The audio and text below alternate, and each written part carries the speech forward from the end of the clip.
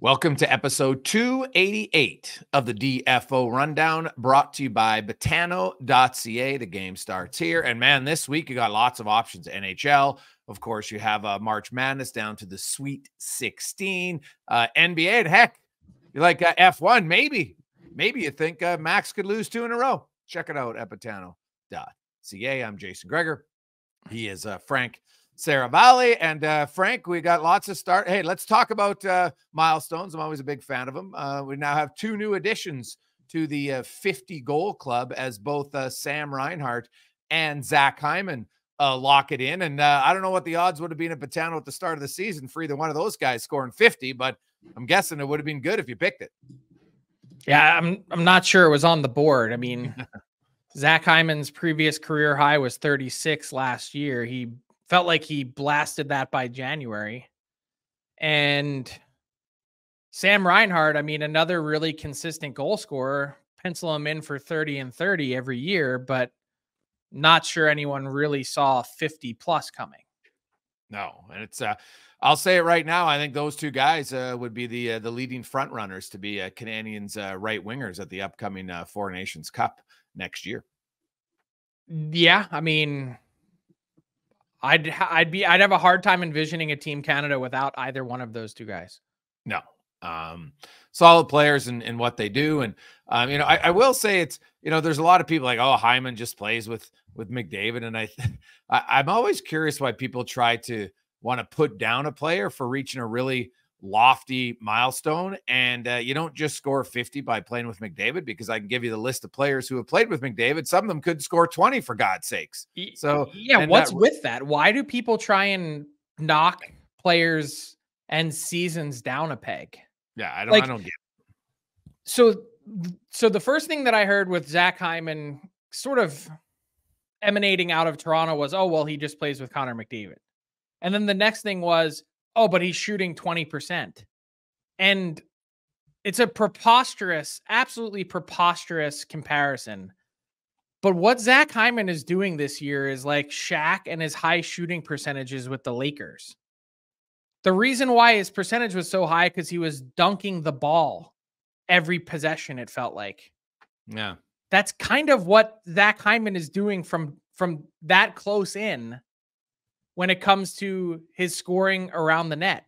I mean, if you want to have a field day, just pull up NHL Edge and some of the statistics there with Zach Hyman and the goal scoring that he's done to this point in the season. I mean, it's actually comical when you look at the shot chart. Nice. So from I'll just read this stat for you. From high danger, which is the closest area around the net. Yeah. Think like crease and not even halfway to the circles. Okay. He's got 41 goals of his 50 are from that area. The league average is 5. 41 goals. And out of 500 and some forwards, the league average is 5. Yeah. He's 99th percentile in shots on goal from that area. Goals. The funny thing about his shooting percentage is he's only 81st percentile in shooting percentage from that area, meaning players get to that area and get shots and score 19% better. Some of them do than him. Yeah. Well, here's the thing. He's scored in a lot of different ways. He's got 17 wrist shot goals, 10 backhand goals. He's tipped in pucks 8 times, deflections 4 times, which is, a little bit different than a tip in. He's got 4 snapshots. He does actually have 1 slap shot goal, a wraparound, and then he batted one in out of midair. Like, he scores different ways. And the thing is, I had a conversation with him. And when he came to Edmonton, if you look, it's been a progression. He went from 21 to 27 to 36. And now, whatever he's going to be, 50 plus. And it's really, I think, a good example for any player out there. Zach Hyman says, I know how many shots on goal does he have total? How many shots on goal does he have total this year? 249. Do you know that only 38 of them are above 70 miles an hour? Oh, he's below 50th percentile in almost every other shooting category. Distance, speed, even his skating speed, it's good, but it's not otherworldly. Yeah. He's somewhere between 70th and 77th percentile in speeds and speed bursts. Like, Zach Hyman is the closest to the NHL everyman that we could get. Yeah. Well, and the thing is, when I talk to him, he says, hey, I know what I'm good at. So he worked really hard the last few summers on getting better around the net. I think a lot of people don't understand, like, you got to have quick hands. You got to read the play. You got to be able to make good plays in tight around goalies. D can battle out defensemen, get good position. It's not just standing there because of 97.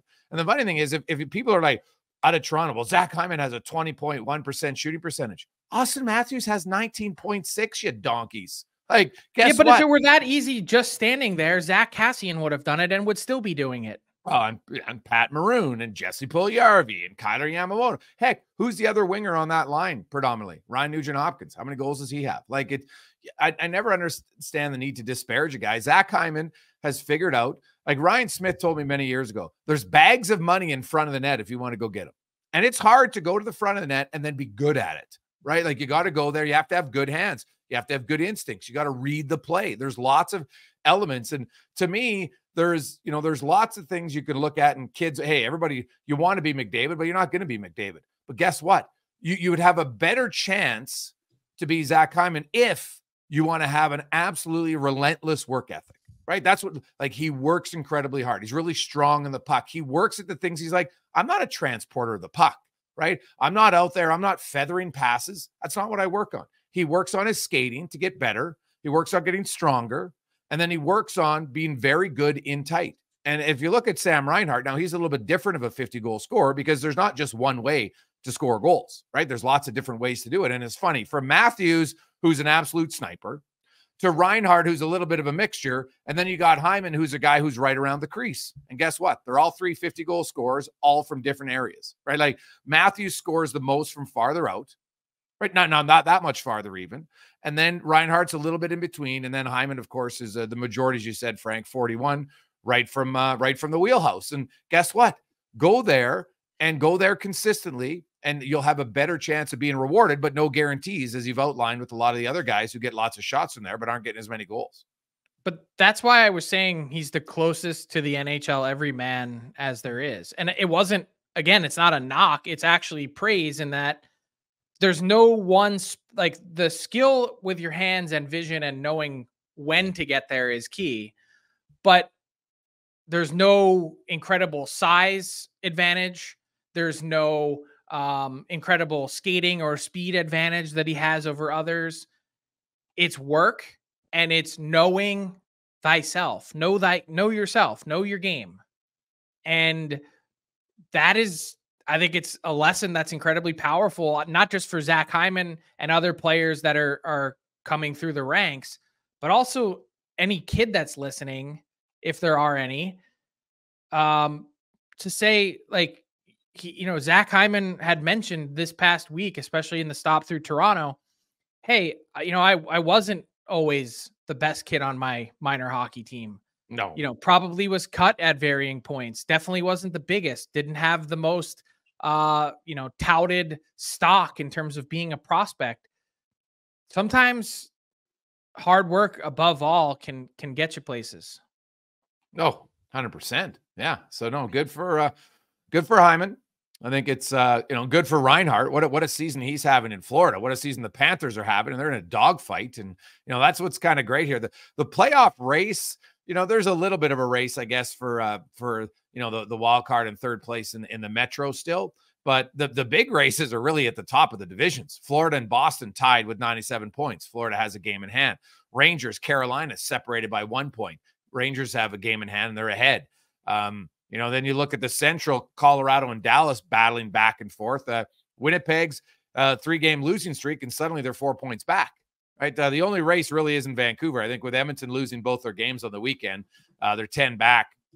They got 13 games to 11. Like, I would say that race for first place is done for sure. So there are races still. Like, Edmonton's not 100%. They're fairly comfortable in second place, but home ice advantage, man. These final few weeks of the season, Frank, is going to be some great races for home ice.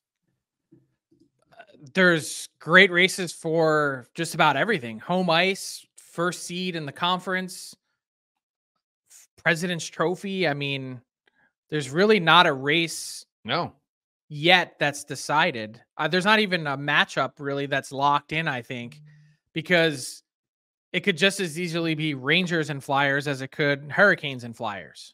Yep. I think the only position Toronto that really seems to be firmly locked in is Toronto in third in the Atlantic. Although Tampa's suddenly 4 points behind them. So even that Yeah, one, but the Leafs have a game in hand. I mean, I'd say that's the closest one to being locked in.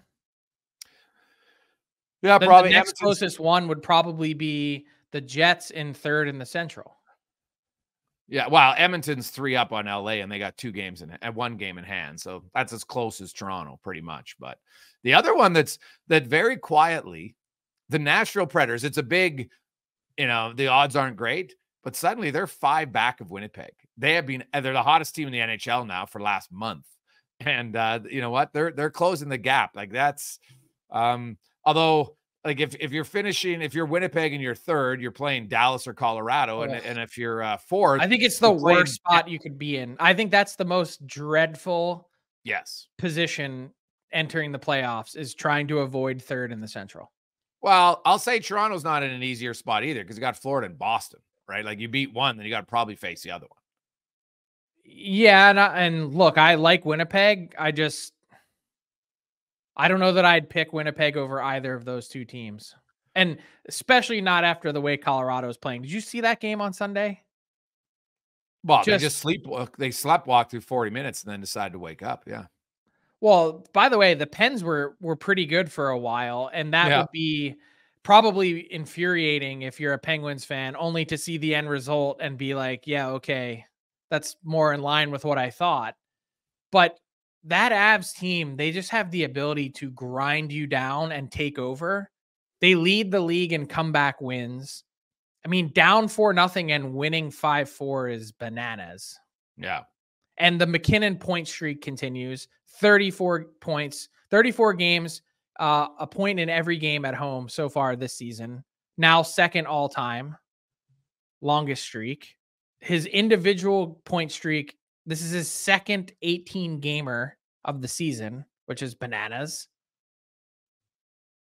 It's too early. He hasn't locked up the scoring race, but is there a chance that he's locked up the Hart? Who, MacKinnon? Yeah. I don't think so. And here's why. It's a good question, Frank. So Nikita Kucherov, first of all, is ahead of him in points. Kucherov is 43 points ahead of his next teammate in Braden Point, who's a pretty good player. And I know a lot of people but look at Kucherov's 5-on-5 goals against. And I'm like, okay, so I dug into it. MacKinnon is 54 goals against, Kucherov is 67, and McDavid's 51. All right. But if you actually look at 5-on-5 shots against, MacKinnon's 574, Kucherov's 583. Is it really? That's 9 different shots, right? Scoring chances against, 515 for MacKinnon, 522 for Kucherov. Is he really that bad defensively, or is he not getting saves? Because his on-ice save percentage is 885. MacKinnon's is 906. Right? If you look at even high danger chances, there's a few more 33-27. Right? High danger goals against. Like the goal, if you just look at goals for, yes, but then you've got to dig a little bit deeper. And so no, I don't think it's a lock for MacKinnon at all. I think it's those two. McDavid's going to be hard pressed, I think, to catch either one of them. But MacKinnon and Kucherov are closer than you think when you go by the wording of the rule, right? And most valuable to your team when you're 46 points ahead. And on his team, well, the other guy, he's only a +5 at 5-on-5. The other guys on their team are -15, -18. So it is showing you that they're still better. And he's not giving up many more shots than MacKinnon when they're on the ice. The difference is the shots are going in. Right. Yeah, and that's not really that's not like Kucherov, and anybody's tracked it will tell you that, forwards have, quite a less impact on goals against 5-on-5. Rantanen's going to cruise past 100 points. He actually plays about 20 seconds more a night than MacKinnon. Yes. Does Now, this is just purely I'm pulling this question out of my ass, so forgive me. But I'm just looking at the two and their numbers side by side, MacKinnon and Kucherov. Does the fact that MacKinnon plays more than a minute per night more than Kucherov, does that matter at all? It sounds funny to say, but over an 82 game season, 1 minute more a night is 82 minutes. That's 4 additional full games that MacKinnon is spending on the ice than Kucherov. I'd have to look at it. So I'm looking at their minutes at 5-on-5, and MacKinnon's at 1198. So now Kucherov's played one fewer game, right? So that'll factor in a little bit, and he's about 50 or 60 minutes right now. Less 5-on-5. He gets a little bit more power play time per game. So, it's not it's 60 minutes that becomes by the end of the season, 10 more games. That's going to be 72 minutes. That's if you play 20 minutes a night, that's 3 and some full games, 3.5 full games. Additional. Yeah, I don't know. I think maybe we're splitting hairs at that point. I don't know. No, I'm just saying I never thought of it before. I don't mean with these two, but I mean in general. I voted lots, Frank. That consideration more to the defenseman. I find sometimes you're a D-man who's playing 27 minutes to a guy who's playing 24, right? I've never, but this way, I think the race is a lot closer than people think. Like there's fans in Colorado. Be close. Like Kucherov has been outstanding. I'm not discounting what he's done. I just watch the magic that it feels like MacKinnon has night in and night out. 9 game-winning goals. Kucherov has 6. Beating him in even strength points, even strength goals. I don't know. He has 73 more shots on goal. Oh yeah, no, it's close. Like I could see MacKinnon winning. I wouldn't be shocked if he wins. I don't think it's now. Who knows? To answer my question, you're saying it's not locked up. I don't think it's a lock. No, I do think MacKinnon, because of his style of play, he's more noticeable, right? When you watch the games, his speed, how he attacks, it stands out. There's no question, right? So you look at that. Is it a knock at him that he's only 46% in the faceoff circle, right? Like. So there are we can always nitpick at things if we want on the players, but I think Kucherov's a winger. So what, like, if you're going to bring the face-off part into it and comparing the two, like, I don't know, is it really? You're just looking at responsibilities of the player, right? Right. Kucherov's actually 50%. Funny enough, he just doesn't take many face-offs. But when I look at MacKinnon, I do think some people like, well, and this isn't me, and I would never. I think it's disrespectful to vote based on, well, this guy hasn't won. I agree. That drives me crazy. Yes, this narrative that you go into a season, and I feel like it happens more with the Norris than other trophies. It's like, oh well, this guy is due. Is due garbage. Get out of here. You earn it. If they have the best year, then they should win. It's not a narrative-based award. Yeah, it's six. If he's the best defenseman every year, he should win.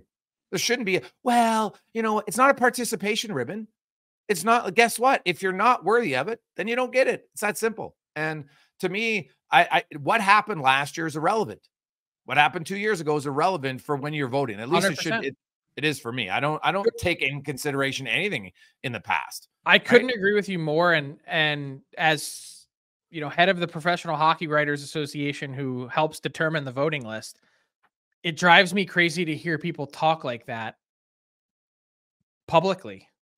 No, that's a dereliction of duty as a voter, if that's what you're thinking about. Yeah, like I take it very serious. I look at every possible, and then I'll say it's very, when you have to rank, like this year, if MacKinnon's one on my list or Kucherov's one on my list, it's not like it's one and then there's been other years where it's a massive gap. Like when McDavid had 100 points in 56 games, that was pretty easy. But this year, you can flip-flop back and forth, and you can make an argument. You can make I know there's people out there at Rangers saying, what about Artemi Panarin, right? And people in Boston. I think Panarin's a great argument. Right? There's other guys. If you're actually going on full wording of the rule of the trophy in most valuable to his team, if you are a literal, there's two different camps of voters. Are you a literal voter, or are you do you think they're just the most valuable player in the league, meaning the best player? Yeah. There's two different ways to think about it. I think if you are a literal voter, I think you're probably going Kucherov 1, Panarin 2, because what you would make in terms of an argument is, hey, I know he's 26 points back, but Rantanen has had a hell of a season in Colorado, and maybe he carries a bulk, a share of the weight in terms of what the Avs do and accomplish. I'm playing devil's advocate just to voice the other side potentially. And then you might be able to make a Pasternak argument. You might be able to make for a team that struggled to score for a long stretch of time, a Connor Hellebuck argument. There's lots of different ways to look at it.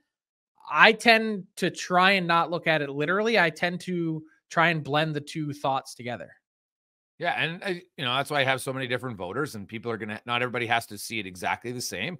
If they did, why would we vote? Yeah, it's kind of boring. But to me, the one thing that really annoys me is when I hear people, well, he earned it. He's due. What? You're not due. It's supposed to be a really hard award to win. This is not a participation ribbon where it's like, well, he's been in the league a long time, so he deserves one. Give me a break. That's not what I don't see that anywhere in the wording that's like most valuable to your team. And if they have yet to win, they really should get extra consideration. It's not in there. No, that's insane. Yeah.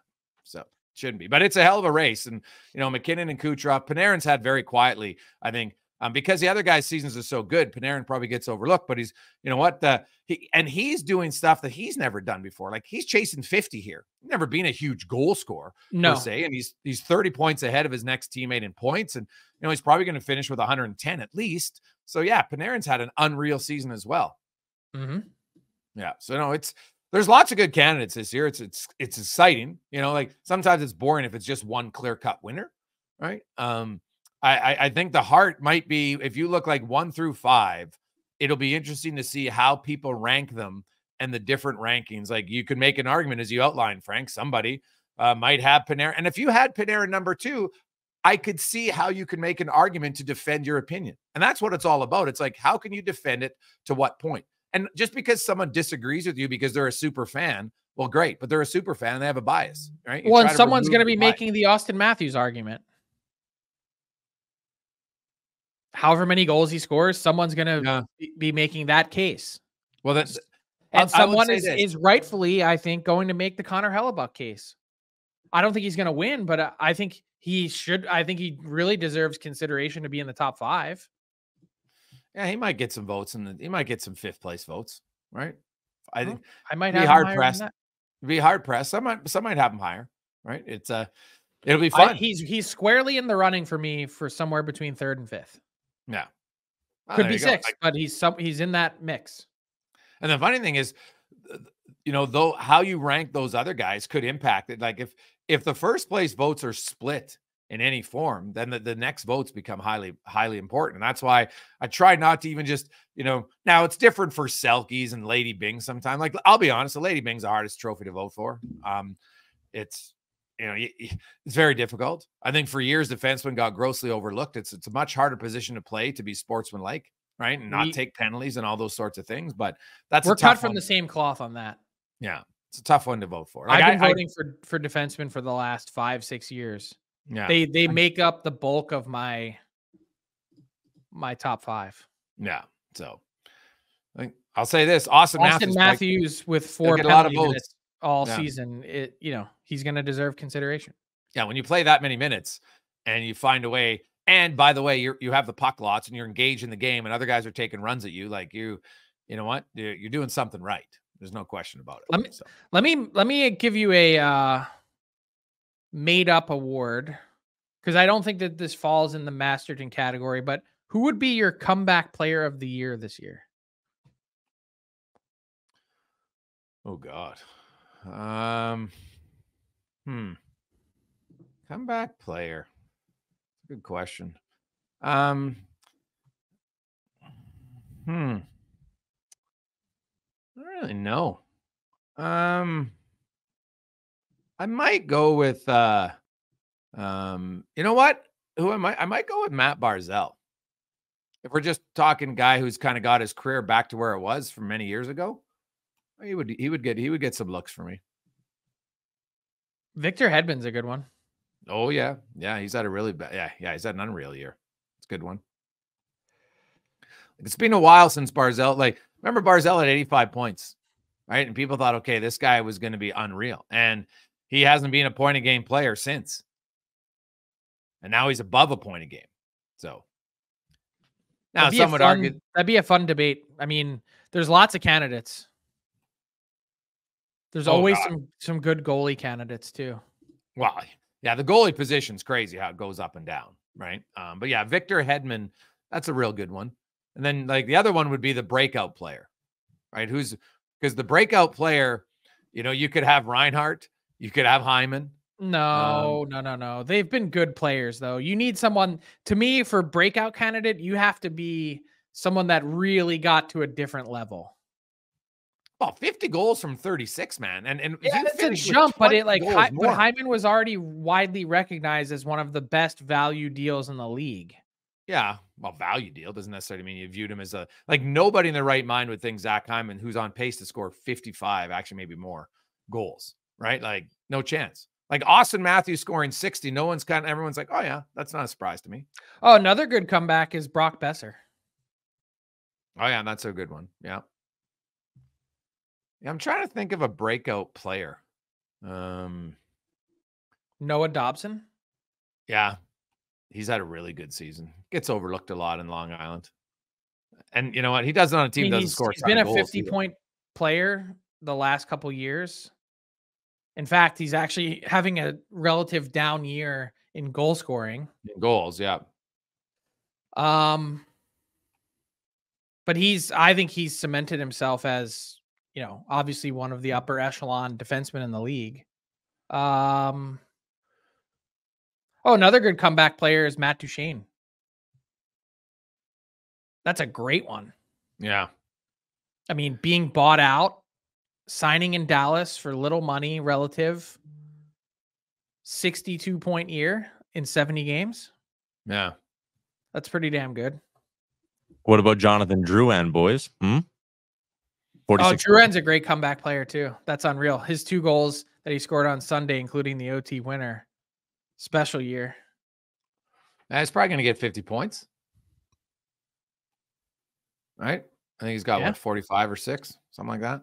So now he's been a 50-point player, but it's been a while since he's a 50-point guy. So yeah, it's good for him. And he, what was it? How about Seth Jarvis as a breakout guy?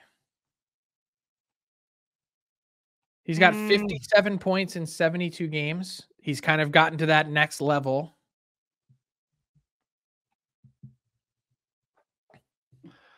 No? Yeah, he's a younger guy. What's his 3rd year in the league, right? So I like Seth Jarvis, really good player. How about Charlie Coyle? Well, I would say he's the player who has had to step up into the biggest role and fill the biggest shoes, no question. And he's done very well at it because everybody thought Boston was taking a step back because they lost their top 2 centers, including people in Boston. Yet Charlie Coyle has filled that hole. Now, he's no Patrice Bergeron overall, right? But still, he has done a remarkable job. I might be the best one. I don't know. Well, here's another good breakout. Wyatt Johnson. Yeah, but is that a real breakout? Like, I thought he kind of broke out last year. People were like, man, where'd this guy but a rookie can't be a breakout player. To me. Yeah, but if he had 2 good years, like he's kind of been the same player, like we saw him last year, no? Yeah, he's close. But I think it's one thing to come in as a rookie that not many people are expecting a whole ton from you. You come in and you score 24 goals, 41 points. Yeah. We always hear about the sophomore slump. He's taken on an additional minute and a half per game, now playing 17 per night. His faceoffs jumped as a center from 43% to 50%. He's already beat last year's goal total by 2 with 10 games to play, and he has 13 more points. And he's 20 years old. Yeah. He doesn't get nearly enough attention to be closing in on 30 and 30, which he's probably going to hit this year. as a 20-year-old center. I mean, how many people do that? Hey, what about the fact that and you know who should get credit is the Dallas Stars draft, because he played 7 games his draft year, Frank. Oh. So now they did trade down from 15, but still they traded down and they took him. He played 7 games for Canada that year. They traded down to get him because they knew they could. They knew that no one was going to be, they felt like they were safe. Yeah, well, people say that in hindsight, but I can see if you trade down 2, you trade down 8 picks, that's a pretty big risk, right? Is it though? Exactly what you said. He played 7 games. How much of a risk was it?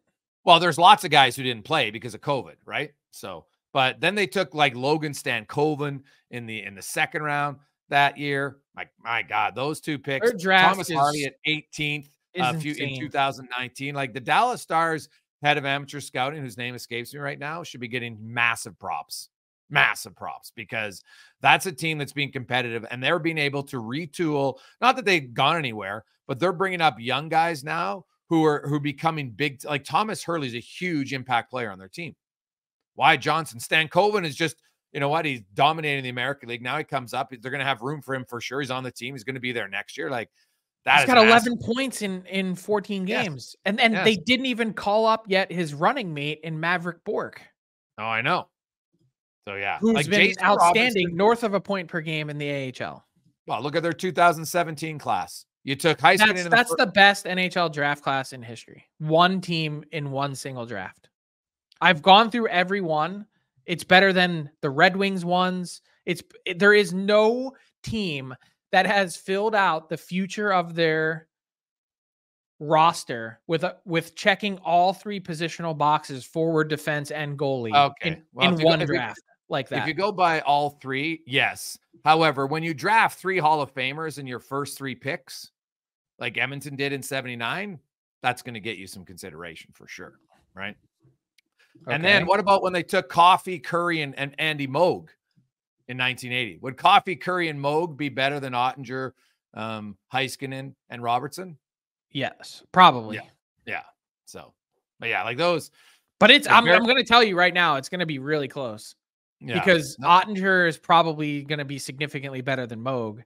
And I don't, neither one of those players is Coffey because there's only one. Robertson ain't Curry. No, but Heiskanen's pretty damn good. Oh, I like Heiskanen a lot, but he's Paul Coffey's one. He's not the best offensive defenseman of all time. He's definitely second. So, but the Dallas one in most recent years, no question. To do that, like you think about in 5 years, all the guys they've drafted in Dallas, it's unbelievable in what it does for them since 2000, like from 2017 to 2021. Heiskanen, Ottinger, and Robertson. Ty Dellandrea is not a bad player. You mentioned Maverick Bork, who isn't up yet, but is killing it. Wyatt Johnson, Logan Stankoven. Like, oh my God. Like if no one else pans out, and Thomas Harley. If no one else pans out, they're still killing it. Like that's how you stay at the top and become a really good organization. And look, I mean, with all due respect to the Stars amateur scouting, to me, it starts and ends with Jim Nill. Oh, Jim Nill, but he's always been a huge. But that's why they hired him. Amateur, he was the highest paid assistant GM in the league in Detroit for a long period of time. And you can directly chart the Detroit Red Wings struggles since then with their inability to draft. Just look at the downturn in team since Jim Nill left in April 2013. Yeah. You can chart it out on a line. I mean, look at his first draft in Dallas. Nichushkin and Dickinson were the 2 picks to start. 2014 was a little quiet. 2015, Gurianov, but then Rupe Hintz at 49th overall. 2016, not a great class. We talked about 2017 murdering it. And since then, they're laughing. Yeah. They are laughing at everyone else. And Joe McDonnell is the director of amateur scouting and has been for 11 years in Dallas. So give him a lot of props too. Yeah. Again, I wasn't knocking him at all, but saying in general, when you have an eye like Jim Nill does, your team's going to go a long way. Let's bring in Tyler Remchuk for an edition of Buy or Sell. What's going on, gentlemen? Back with another edition of Buy or Sell. And as always, it is delivered by our friends at DoorDash. 25% off and 0 delivery fees on your first order of $15 or more. If you're in Canada, all you need to do is download the DoorDash app and enter that promo code NATION25. I got a handful here of buy or sell questions for you. Let's kick it off with that 50 goal scorer conversation you guys had at the beginning. If you had to buy on one of Reinhart or Hyman to do it again in their careers, which player do you think would do it, or is the more likely to do it, Jason? Oh God. Man, 50 goals is hard. Like, I might sell on both. Honestly, like, I think it's so hard to do it again. So I'm probably going to say I'm going to sell on both. And that's not a knock because I could easily see them score 40, but I think people underestimate and try. I've looked it up a lot, man. Scoring 50 goals is damn hard, right? Really hard. And now we're in a stretch now in the NHL where 50 goal scorers are coming back, because for a long time it was basically Ovechkin, Draisaitl, and Matthews. This is only his second time, right? Funny enough. Now he's going to get 60 both times, which is crazy, but it is difficult. So I'm gonna say no, not because I think either is bad. I just think that's how hard it is. I'm gonna go with Reinhart. He's been more consistently in the neighborhood, if that makes any sense. Not nearly as close as 50. I mean, Hyman last year at 36, but to me, I think Reinhart being 3 years younger helps. It gives you more runway. I think in speaking to Sam directly, and I did a Frankly Speaking podcast with him earlier this year, he's figured out something playing with Alexander Barkov. Not that Hyman hasn't with McDavid and the Oilers, but both of them, we gave Hyman lots of props for his work around the net, and we should. The truth is that Reinhart has been equally as good. And if you look at a map of their goal scoring, they're near mirror images of each other. The difference is that Reinhart has scored a little bit more from distance. He's got like 12 goals that are from outside that inner slot, and Hyman doesn't. Hyman has 41 of his 50 from like literally right in front of the net. If you stretch it out a bit further, Reinhart's got 8 from outside of that, 4 from the right side of that. Like, he has a different versatility to him that I think Hyman doesn't. Not to say that both of them aren't repeatable, but I would bet on Reinhart before Hyman. So I would actually bet on Hyman just because of how he plays with McDavid if I had to pick. But yeah, like if I was thinking about next season, like Hyman is still going to get all those minutes with McDavid. He's still going to get to park himself in front of the net on that power play. It's not like he's going to suddenly stop going to the difficult areas, right? So I think I might pick Hyman, but the argument for Reinhart makes sense. Next one I got for you guys. We didn't hit on this because it kind of came in between podcasts, but Tom Wilson, 6-game suspension. You buying or selling on the league, giving him 6 games for his high stick, Frank? I'm buying. He's not appealing it to my knowledge, which I think it just kind of lines up. It, like, when I heard that 6 games, I was like, oh, okay, makes sense. There's not really any way to defend it as a player. Your stick is the one thing that you are 100% in control of. Yes, I know that he doesn't have any stick infraction suspensions. Yes, I know that it's been since 2021 that his last suspension was, but he has a rap sheet, and I know he showed some remorse in the initial after, but that doesn't excuse you from what you did. You can run a stop sign and kill someone, and you could be remorseful, but you still did it. Okay. Well, I actually, and I know this is my nephew who got the stick in the face, but I talked to him about it. He does have, well, he already had a fake tooth, and so it was his fake tooth that got chipped again. So he was a little. He looked a little. I saw the Dumb and Dumber. The picture. He looked a little like Lloyd Christmas. Yeah, half a so, tooth sawed off. He said the good news was it didn't hurt as far as, because when you chip your tooth, if you've ever chipped your tooth, and every time you touch it, it's the worst. But he didn't have that because it was already fake. I actually thought when I saw it, I was like, well, that's probably going to be 2 games. I didn't think it'd get 6, to be honest. And I did talk to Noah, and he said, yeah, Wilson was quite apologetic about it right away and afterwards. And he watched the replay. It was like obviously he did it. There's nothing you can say. But I thought it was a little harsh, to be honest. I think it's probably his reputation for sure. But and it's kind of like, what are you doing? I get it. I understand all of it. But I thought it might be like a 3-gamer, to be honest. Yeah. By the way, I had 6.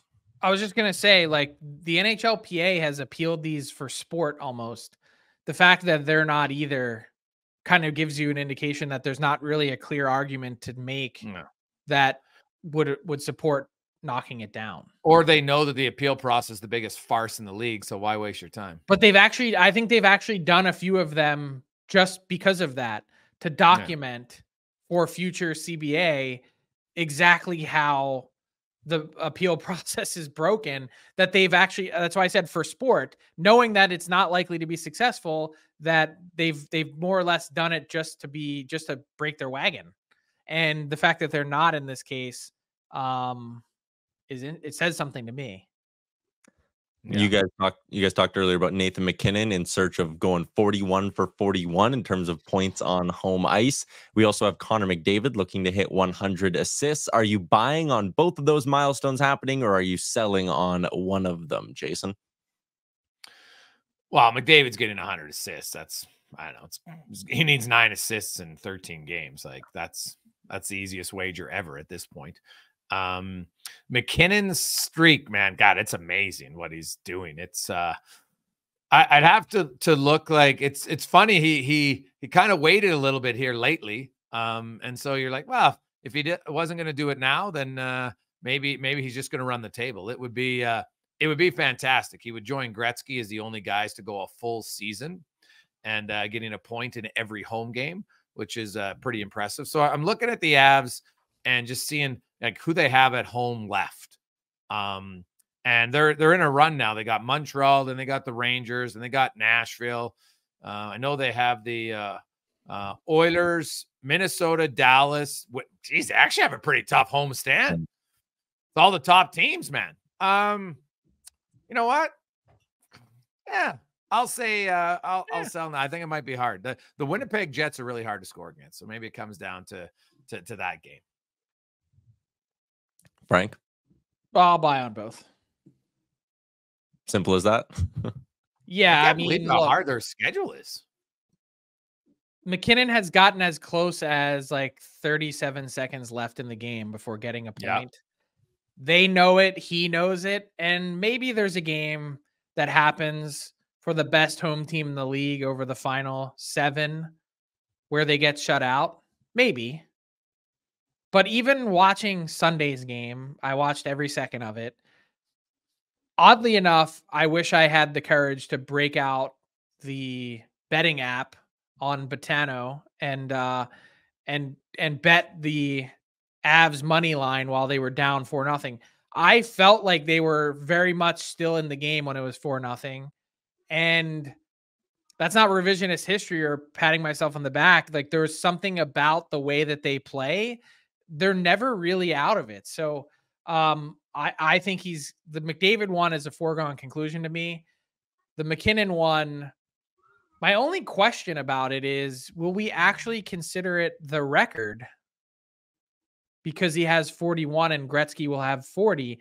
There was only an 80-game season then, and he had a point in all 40 home games. That you can't take the record away from Gretzky because he didn't have one additional home game, right? He scored in every game possible. Yeah, 100%.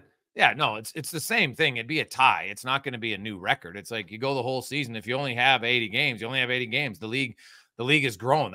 You can't take away a player. Gretzky didn't have a chance to play a 41st home game. So yeah, but somewhere, some clown 25 years from now is going to look at that and say, "Oh, MacKinnon's the record holder." And it's like, no, buddy, they actually played 80 games then. Yes. All right, there you It's go. like in '93 when they had the 84 game seasons, right? No one says, "Oh, you scored 100 points in 84 games, you don't get 100 points." Yeah. All right, that is a wrap on this week's edition of Buy or Sell, delivered by Door. And how about the fact this will be the first time it looks like since 1993 that you'll have 3 players with 130 points in the season, because Kucherov, MacKinnon, and McDavid are all on pace for 130 points right now, which is nuts. You know, the Art, we talk about the Hart, which is really close. What about the Art Ross, man? That is that's a hell of a race. Kucherov with 123, MacKinnon with 122, McDavid with 117, and he has 2 games in hand on both of those guys. So Kucherov and MacKinnon each have 11 games remaining, and McDavid has 13. And that's one that's not voted on. Obviously, MacKinnon owns the tiebreaker right now in goals.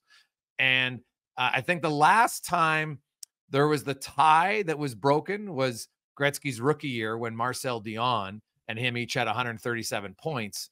But Dion won the Art Ross because he had more goals. Like, God, that would be it. That's, you know what, when people say, oh, someone's due for it, it's like, hey, guess what? You got to have a tiebreaker, and that's what it is. So right now, MacKinnon has the advantage in that one if there's a tie.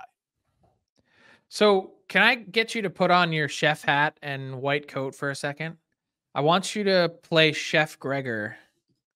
All right. And as we get close to the end of the season here, 10, 11, 12 games left, depending on what team you are.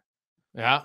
Unless you're the Oilers, you have 13, which sounds like a positive, but isn't really, because there's only the same number of days remaining for everyone. I want you to cook up the most chaotic matchups, like rooted on pure chaos. Realistically, what are the most chaotic what's your most chaotic first round bracket that you can come up with? Okay, well, I'm going to have Boston and Toronto for sure. And then I'm going to have the Rangers winning the Eastern Conference. So that means Florida will play Tampa. So now I got 2 big rivals, and they stay within their division. So I like that. The Rangers will then take on Ovi and the Capitals. Or sorry, no, they will actually take on the Islanders, because the Islanders are going to catch the Flyers. The Flyers are out. It'll be Ovi and the Hurricanes. Yeah. Hey, just the Islanders are going to catch the Flyers. They're 6 points back, and they've shown no with the game ability. in hand. I know. Hey, you said create the most chaotic one. So that's the one, because now you have Rangers, Islanders rivalry. I said realistic. I didn't say take mushrooms and do this. Hey, dude, are you that confident in the Flyers? Like, I don't know. The Islanders, I agree. Okay, so look at the Flyers week. They beat the Bruins.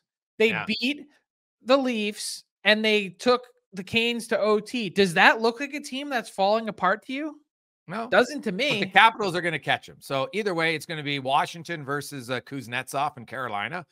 And then I guess the Rangers, I guess maybe we'll go Rangers and Flyers. That's still a decent rivalry. So, and then in the West, I'm going to have, well, if I'm looking at pure chaos, it's got to be Golden Knights Oilers, right? So yeah, they catch LA. Yes, 100%.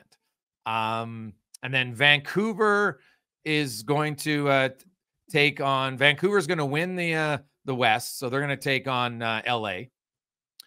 And then you have, I want to see Colorado against Dallas is max. Yes. chaos. Winnipeg's got to finish. Winnipeg somehow catches both of them, and then they play Nashville and Colorado plays Dallas. I know that's one's unlikely a bit because the way Colorado's going, but Colorado, Dallas 1 week ago, that was very likely. It looked very likely. Yes. Because Winnipeg was in the driver's seat in the Central, and they had a really tough week. And by the way, if you were betting on a Caps comeback on Sunday against the Caps, oof, that did not look good. No. I thought for sure they'd bounce back after a rough one, and they just didn't have it. Yeah.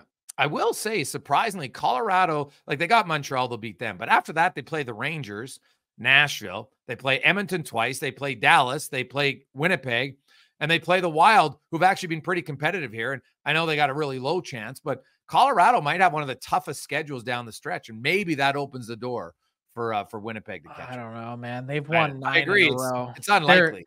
The Avs are cooking with gas right now. Yeah. So it was. I would bet on the Avs to win the West right now, regardless of what their schedule looks like. Yeah, I still think Vancouver's going to get it.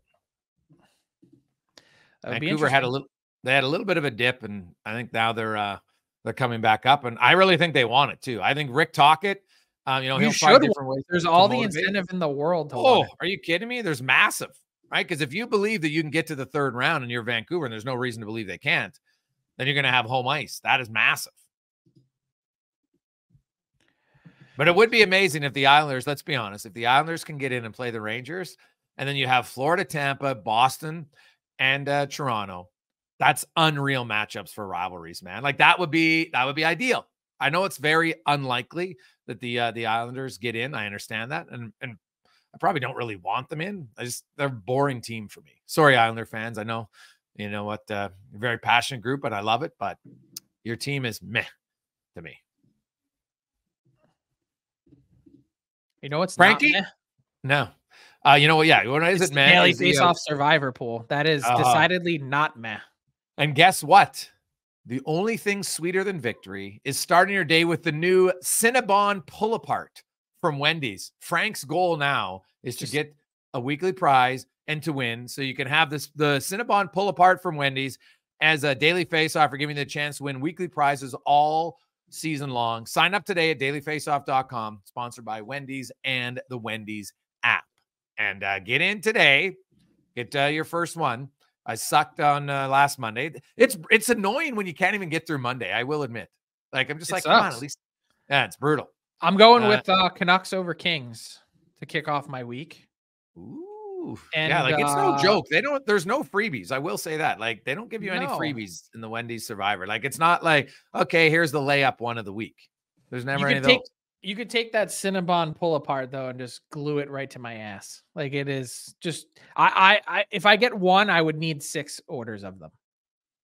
Oh, God, I know that's problematic for me, but that's just reality. Oh, dude, I'd be all over it. So you're taking Vancouver to win, eh? I mean, it's just straight up win. Vancouver, I mean, yeah, you got on home ice. They've won 3 in a row. There's no reason to not. It's not like they need to win by 2. Yeah, I might be going Quentin Byfield for getting a point. Okay. Yeah, it's either that one or I got to look into that block shot one. Always intrigues me. How many shots is Vancouver blocking every game? So I'll look into that. We'll see. Frankie, have yourself a good week. There's lots of games on tap this week. I'm quite excited. The Tuesday nighter obviously is busy nights. Tuesday, Thursday, Saturdays become the go-to nights in the NHL. But the playoff race, man, there are some teams still telling you they have a chance, right? St. Louis is still kicking around, thinking that maybe they got a chance. It's obviously very low. The Islanders, pretty low. What about the Detroit Red Wings? Man, that would be an absolute gas job if they don't make it in. Well, they'll find a way. So they're going to beat out Washington? I think so. What? You're just telling me how you're all up on the Flyers. Did you see who the Capitals have beat? I see. I didn't say I'm all up on the Flyers. I just said, does that look like a team that's going to wobble? And we have nothing to point to yet to say that they will. We've got tons to point to for the Caps to say that they can. I know they've got a game in hand and they're 1 point up. If I'm just looking at both of those teams again on paper, I'm still picking the Wings. Well, hey, buddy, what a huge game tomorrow night. That's the game of the week, baby. Washington at home to Detroit. That might decide it. I mean, honestly. Yeah. It will go a long way. That's a 4-point game. Oh, it's a huge game. Huge game. And just, I don't care who wins. I just don't want it to be a 3-point game. Let me just say. The worst. It is the worst. Okay, everybody, have a great week. We will chat with you later.